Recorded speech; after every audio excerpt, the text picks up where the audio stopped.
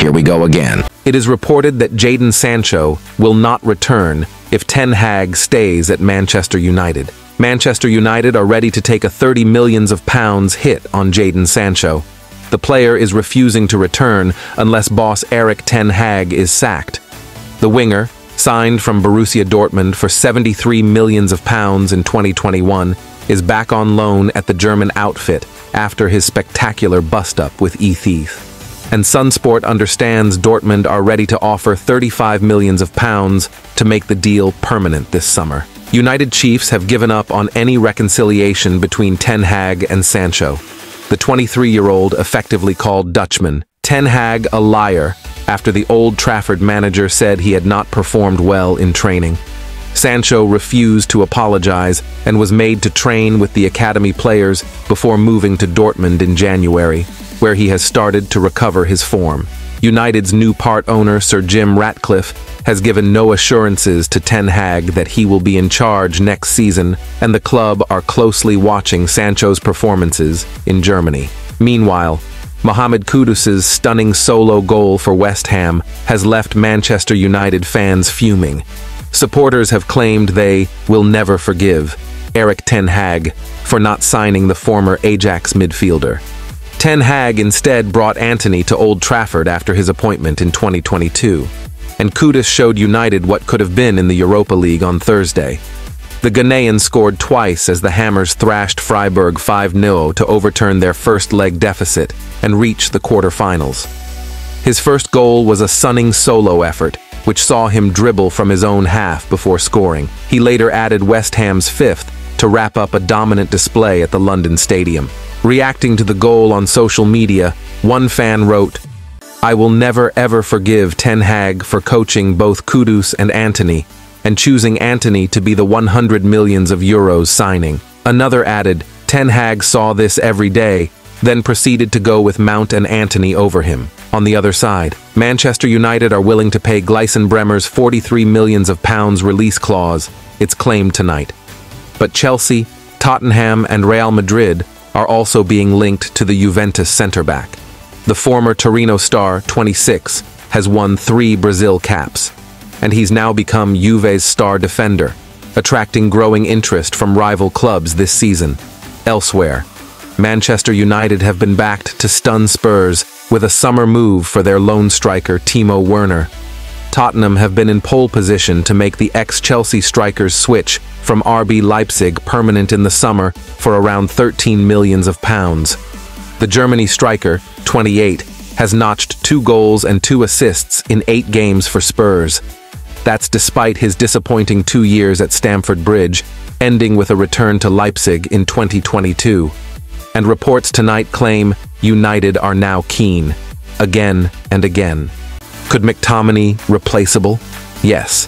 Despite a superb goal-scoring season, Scott McTominay could be heading for the exit doors at Old Trafford this summer. According to iNews, the Scotland international is seen as replaceable and could be one of a number of players who are moved on at the end of the season.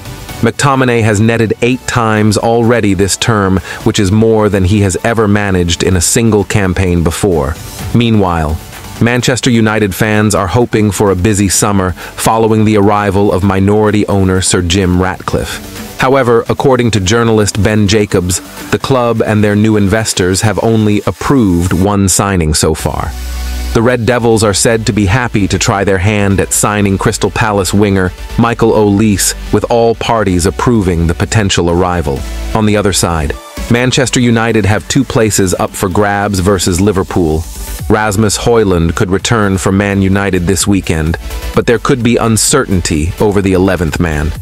It is not usually a national team coach who delivers the most consequential item of team news at Manchester United. Kasper Hjulmand was the exception. Obvious, Rasmus will play on Sunday against Liverpool and must go through the match well, the Denmark coach said. That's what we expect. We are in contact with United. I have talked to Erik, and we expect it to happen.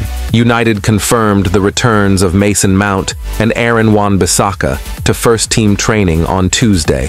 Højlund was not visible in the imagery or footage the club released, but he is in the Denmark squad for their friendlies against Switzerland and the Faroe Islands this month.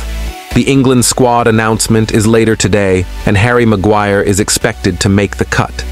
Maguire has not played in nearly 3 weeks, but Ten Hag indicated he and Højlund would be available for the FA Cup quarter-final at Old Trafford. Both attended the United players and staff's team-bonding meal at the Ivy in Spinningfields on Wednesday night.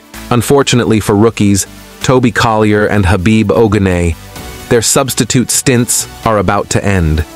United are due to have a fullish squad against Liverpool with Wan-Bissaka, Maguire and Højlund slated to return to the matchday 20. Mount had been penciled in to return from a 4-month layoff after this month's internationals against Brentford on March 30th, but he will have had a full week's training, provided there are no setbacks. And who partners Raphael Varane? Johnny Evans' stock is so high again that United hit the skids when he limped off in the Manchester derby. A diligent recovery and ice baths ensured he started 6 days later against Everton. Evans earned another standing ovation when he was substituted. The evergreen Evans, 36, would have had an 8-day breather between matches, but he has been omitted from the Northern Ireland squad with an apparent knock. He was excellent against Liverpool at Anfield during United's creditable goalless draw in December. Had Luke Shaw not succumbed to another muscular injury, Ten Hag might have picked the same back four. Ten Hag has abandoned the concept of a pecking order at centre-half. Varane started 1 match in 13, as Evans, Lindelof and Shaw played ahead of him at centre-half.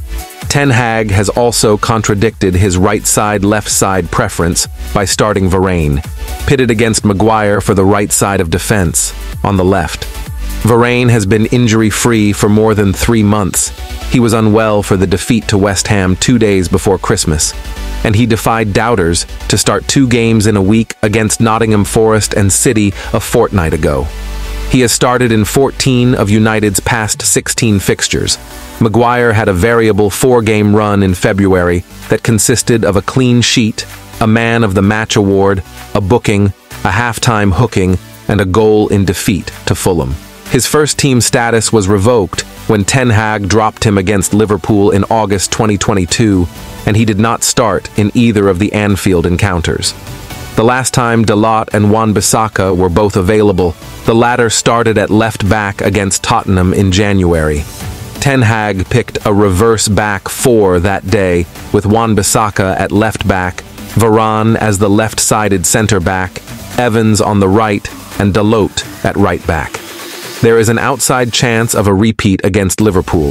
Dalot and Wan-Bissaka were in the same lineup for the 4-0 surrender under Ralf Rangnick at Anfield in April 2022, but as wingbacks. Ten Hag has never picked a back 3 formation 101 games into his United tenure, and it would be a shock if he did this weekend. Wan-Bissaka's athleticism against a front line of Mohamed Salah, Luis Diaz, and Darwin Núñez is essential. Lindelof and Evans are not the most durable or quickest of partnerships, and Salah, a substitute against City last Sunday, is bound to be a starter this Sunday. For United's sake, Hjulmand has to be right.